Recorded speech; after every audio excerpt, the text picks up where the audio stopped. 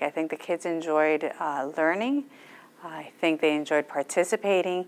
And pretty much as a teacher, I fed off of the students and their needs. So since I saw them going towards common denominators, we worked in that direction. So it's very important as a teacher to listen to what the students' responses are and move forward from there.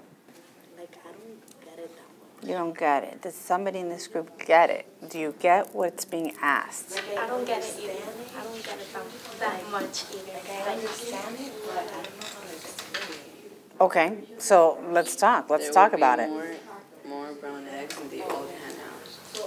Yeah, that's what I think. That's what you think too, but you don't know how to get there. Because what I did was find the common denominator. Oh, so you kind of did what Jonathan did in problem 2. Yeah, so the common denominator is 30. Okay, So you so multiply this. I want you to talk to Amanda, and I want you to show Allie. First of all, show me how, because you've got your work really organized here, and you separated it, and you've labeled things.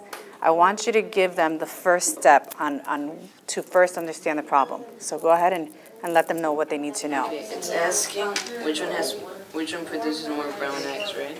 Yes. Okay, so the old hen house produces 4 out of 10, like over 10, yeah. The new hen house, 1 over 3. So if you make this one and this one, you find the common denominator, it will be 30.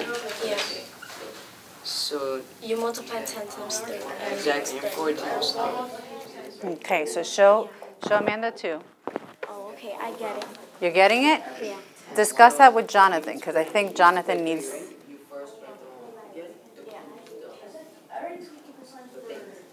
What did you come up when you increased the numbers of white eggs to 30? Why did you do that? Why did you increase the number to 30? That's what I want to know. So I want to compare which one has the... Okay, so it's Like which one? 30, so Like which is more brown eggs? Like for every the old hen house or the new one? it's 20. Okay. So that And by having the same denominators? I find like the difference between the denominators. You want it like to combine it, right? You don't want to combine it, because then if you combine it, can you compare it? Okay. No. Okay, so we're going to compare. Which one has more? You tell me. What answer did you come up with? The old hen house. Okay. And I like your method. If necessary, the best way is to speak to that child individually, show them the problem, and clear up the misconception. And to find out as a teacher, if he understood, have him demonstrate by completing another problem. I need you all to please try number 4 independently. I'm going to collect it before the end of class.